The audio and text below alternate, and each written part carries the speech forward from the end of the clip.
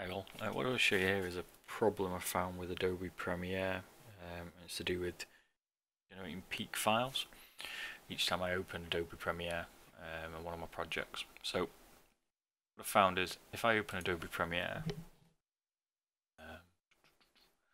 and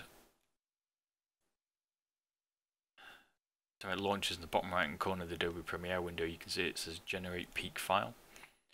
That basically creates an issue where, especially if you're using large files, which I am, capture files, it takes forever to load them, create these peak files, and also it ties up my disk read-write speed. So if you look in the bottom left of my screen, I've got disk meter, and there it's telling you that, and my read-writes are going a bit crazy while it creates this file, so it creates some performance issues. So to get rid of that problem, if you go into Edit, then Preferences, and then Audio,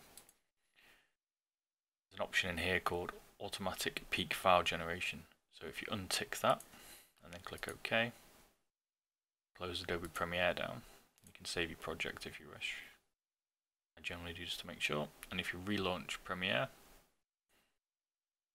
what you'll see is now basically won't generate the file. So I hope you found this video useful. Don't forget to like and subscribe. And see you soon.